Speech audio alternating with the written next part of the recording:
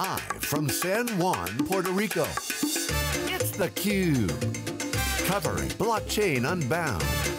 Brought to you by Blockchain Industries.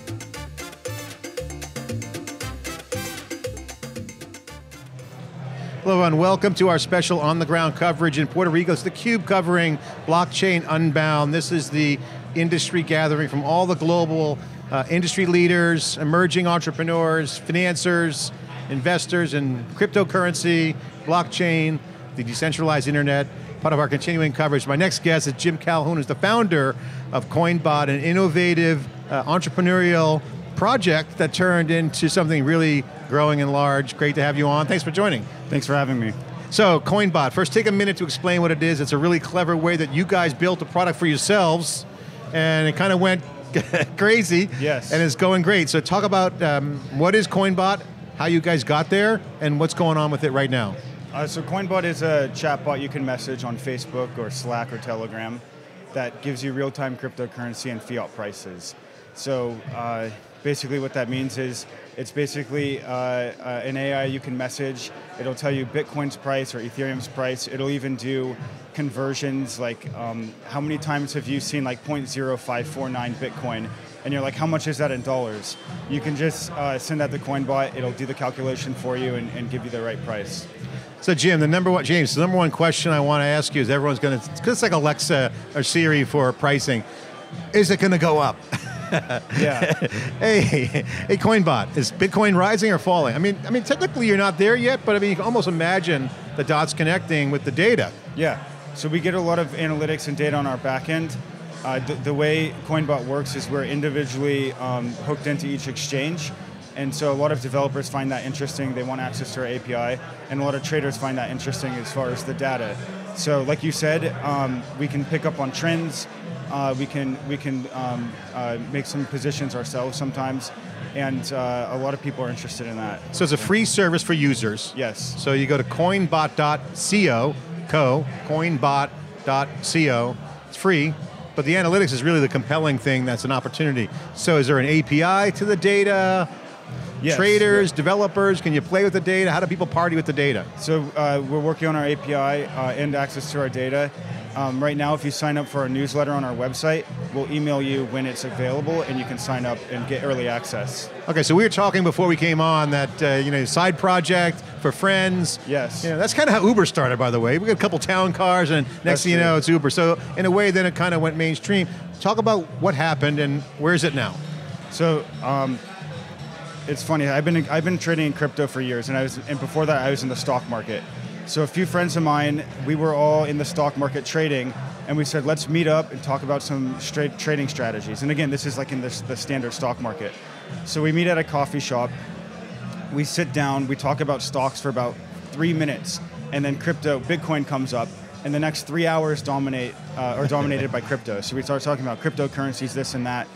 And so I created a Slack group with us. I think it was about 8 or 9 of us at the time. I created a Slack group, and in the Slack group I noticed people were asking, what's the price of this, or who's longing Ethereum, who's shorting Bitcoin? And I would go to Google, find the prices, or go to the exchanges, find the prices, copy and paste it into the chat room. And one day I just thought to myself, this would be so much easier if there was a bot or something in the chat room that can do this on its own. So that's how CoinBot was born.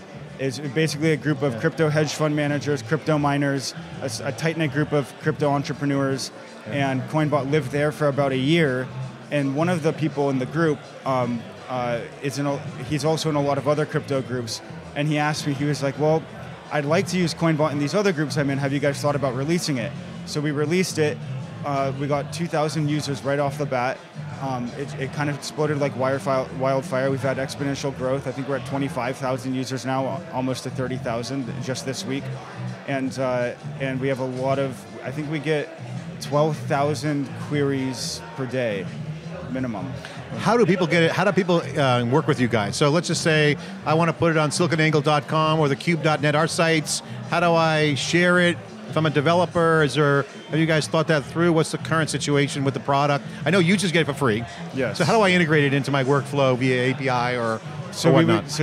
we could chat after this if you'd like. But right now, if you get in contact us from our website, you can email us directly. Those emails go to me actually, and you can ask for API access. We'll ask a couple questions. What's your project? What are you looking to do? What kind of endpoints or data are you looking for? And if it's the right fit, then we'll approve you. So far, we have a handful of developers who've built some products based on our API. One example is CoinView app, and another example is EduBlock wants to incorporate Coinbot's API into their curriculum. Yeah. And the Slack group, the original 9 guys or so, or gals, was that all here in Puerto Rico? Was it around the world? Around the world. And where do you live? You here I live local? in Los Angeles. Los Angeles, okay, yes. so you're in LA. Yeah. So any involvement with Puerto Rico here, or is he just here for the conference? Or? So Puerto Rico, I love Puerto Rico. Yeah. So it's my first time here. The more I'm here, the more I'm learning about it, and the more I'm realizing there's huge opportunities here. I'd be looking to probably start something out here soon. Yeah. So are you going to move here? I'm considering it, honestly. I don't know, now that I've said that publicly, I guess now I have to stick to my word, but I'm considering it, really. Awesome. And let's talk about how we could help spread the love, or people want to promote it. It's coinbot.co. Yes. Any other things you want to say about the project? We're on Facebook. That's our newest launch. That was a month ago. Facebook Messenger. Facebook Messenger. Yep.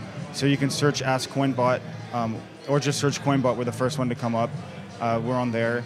Other platforms, they mentioned Telegram. Telegram. We're going to be on Discord next. And we've got a lot of requests for Amazon Echo and Google Home. Yeah, Echo's a key. Yeah. We got some contacts at Amazon, we can help you out there. Okay, awesome. Anything that you see in the marketplace that you're excited about, things that you're concerned about? As someone who's been trading for a while, we've been covering Bitcoin since 2010, so we've seen some early day stuff. We love the maturation of going on in the ecosystem. Your thoughts on the good, what you're concerned about, and what you hope gets better fast? Yes. I hope we get some more clarity on regulations. So especially when it comes to the ICOs, the initial coin offerings, it's a huge gray area, and everybody, of course, anybody like myself and like yourself, we want to follow the rules, we want to do things properly, but it's hard when there are no rules necessarily, or the rules are very early. So I think 2018 is going to be the year of clarity on regulation, and I think that's where Puerto Rico comes in and plays a major role as being a more innovative space to do those types of things.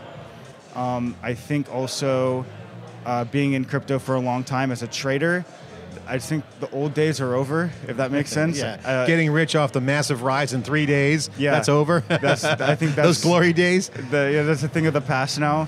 But this is a good thing, because I think it'll bring more volume, more stability, and more people will start getting involved in it. What do you say to the people out there that are getting into the trading? You know, I hear a lot of parents of their kids that are my age, that have kids that are in high school or college.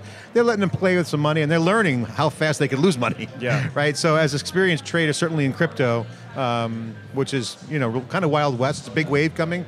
Your advice to folks that want to dabble, put their toe in the water, whether it's learning or trying to make a career out of it. What's your advice? This is good. This is a great question, actually. So when I give talks at different conferences about Coinbot, I'd say half the people who come up to me after are the developers, but the other half are people who are completely new to crypto. And they say, I love your product because it's simple, it's not complicated, it's an easy way for me to get started. So that's part of the reason why we're partnering with EduBlock here in Puerto Rico, the blockchain education group, because we know that our product is good for beginners. And what I've learned is when I first got into crypto, I was in high school, I bought a Bitcoin for 150 bucks. But because it was 150 bucks, it was a little amount of money, but because it was in there, I found myself constantly checking the prices. And as I was checking prices, I started getting sucked into it more, and then I started educating myself and learning more from there. So I think if your kids are really into this, give them 100 bucks or however much you can spare, or put $100 in yourself too with your kids. And you'll see you'll start getting sucked in. You can message Coinbot, you can check the prices on other apps, and you'll start getting sucked into it. It's almost uncontrollable. It's addictive, it's fun. Again, I've always said, we've reported in our show and our sites, this is the biggest wave in the computer revolution ever.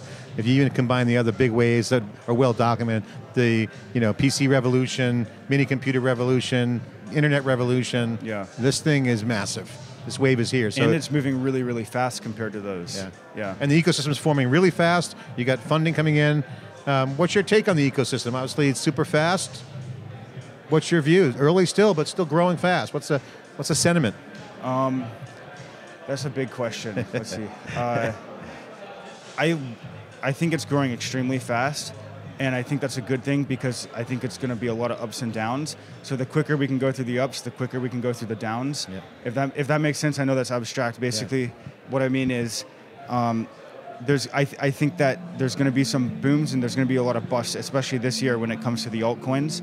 I think we'll start seeing some coins maybe die out, and I think that's a good thing because it's like a natural process of selection, I guess you can say. Yeah, evolution, Darwinism for the crypto world. The ICO boom obviously has been a great run for people looking to raise money, but we've been reporting obviously, and we also have tokenized our business as well, not yet ICO'd or maybe not even do it, but the point is, utility token, if you don't have a utility and you're raising money, you now have a security token. So nice movement on the ICO front. That should clarify kind of the good, bad, and the ugly, the scams from the legit deals. So give people more time to get their utility up and running. What do you see the role of the utility token as security token emerges as the preferred way to finance new ventures? Okay, so I think I like the direction of security tokens. If only we can figure out a way for many people to participate as opposed to just accredited investors. So I know there's a lot of types of securities. There's your standard CF crowdfunding raise, and your Reg A, your Reg A+. So there's a handful of different directions you can go with security tokens. And we looked into this with Coinbot as well. We've been talking about doing an ICO and we were torn between utility or security. I think 2018 may be the year of security tokens, maybe more towards July, towards the end of the year. But I think it's a good direction to go in. It legitimizes our industry, it legitimizes the technology we're building. And as long as we can get all the participants, as many people involved as possible, and we're not excluding people who would otherwise not be an accredited investor or have the opportunities that the accredited investors have, I think it's a good thing. That's awesome. Question again on the institutional side. I had a chance to interview the folks, ex-Goldman Sachs guys in charge of Block Tower, and you got Polychain, kind of two different makeup of kind of hedge funds. You got hedge funds in crypto. I mean, come on, this is happening, right? I mean, a good thing. Money's coming into the market. How does that all fit in your mind? How does it all tie together? I think the institutions are really banking on the technology of blockchain itself. I'm not sure where they are as far as trading the actual currencies, but I know they like the technology, and to me, that's all that's needed. That's in my mind, that's certainty that this industry is going to be the absolute foundation of the future of technology.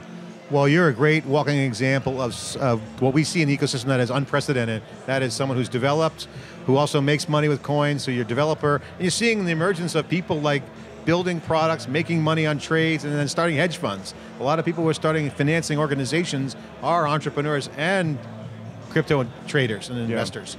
So interesting dynamic because it's not the old model of venture capital where they're just business guys investing in ponies, the techies. Right. It's kind of a new cultural shift. It is. This is significant. A lot of different dynamics are at play here. They kind of know what's going on. Right. So interesting to see what the outcome will be. Yeah, a lot of entrepreneurs in this space come from the front lines. Yeah. So they got their start trading a couple coins, built some personal wealth from there, and expanded on that and learned more. And now I see people, especially in Puerto Rico, the entrepreneurs I've met since I've been here, the native Puerto Ricans here, have done amazing things coming from coming from zero and building themselves up and then building a company and helping others and helping each other on the island is extremely inspiring. So that's why I'm excited to maybe set something up here and possibly move. And it's an opportunity for a new kind of democracy, total decentralized, no central, trust issues, complete transparency, but also security with the immutable blockchain. Great opportunity. Yeah. James, thanks for spending the time and chatting with us here in Puerto Rico. Yes. Congratulations on Coinbot. Check it out. To me, it's like the Siri, it's the Alexa of pricing. A lot of opportunities, and we'll keep in touch. I'm John Furrier here in Puerto Rico on the ground for cryptocurrency, blockchain, decentralized applications, all the future of work and how society works. We are here with Blockchain Unbound. Thanks for watching.